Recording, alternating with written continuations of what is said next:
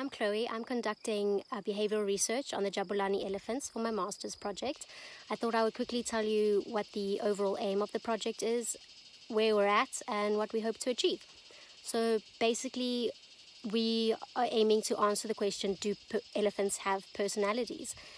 That may seem obvious to some, but we really need to create the scientific foundation and base that on whatever evidence we can find.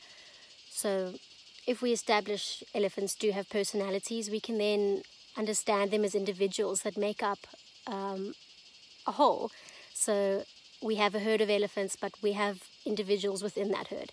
And if we understand those individuals, we can better cater our care to them, how we sort of create groups, translocation. There's a whole bunch of topics that this research can be applied to if it goes well.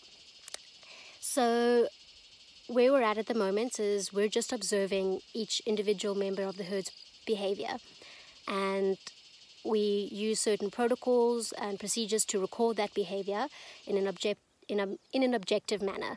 And once we've got that basic behavioral profile for each elephant, we will then conduct novelty experiments where we will expose the elephants to novelty stimuli in an sort of somewhat controlled environment and sort of record their variation